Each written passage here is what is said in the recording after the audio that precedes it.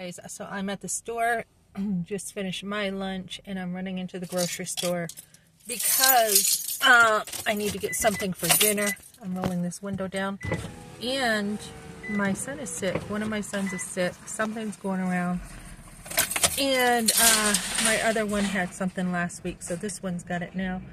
So he asked for some chicken noodle soup, so I'm going in to get that, and I asked also what else he would like for dinner. Baby your sons. It doesn't hurt to baby them when they're sick. You know, it really doesn't. Men tend to be, they're very strong, right? And they take care of you all the time. I'm talking about if you have a husband, they take care of you all the time. But when your husband is sick, he wants to be babied. That's how men are. And somebody said to me once, they said, hey, make sure when you treat your husband, you treat him in a way that you would treat your sons, right? And they're like, you know, make sure you think about how you would treat your sons. Would you treat your son this way, or would you treat your son that way? So I have a son who likes to travel, and he's going to be traveling again. But he has stayed in my truck, and he's been very thankful for the help, just so that he's safe at night.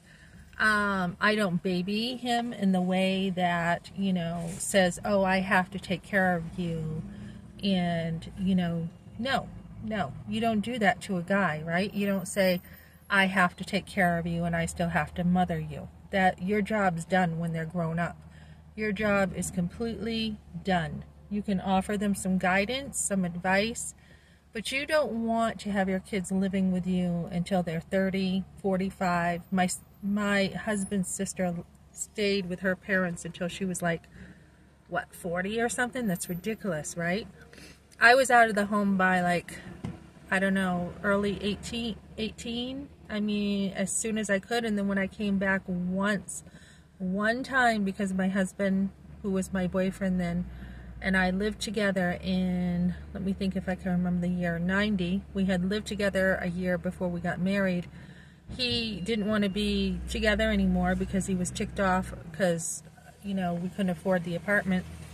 So he broke up with me, and I didn't care anymore anyways, and he lived with his parents, and then I lived with mine, and it was very difficult to live with them.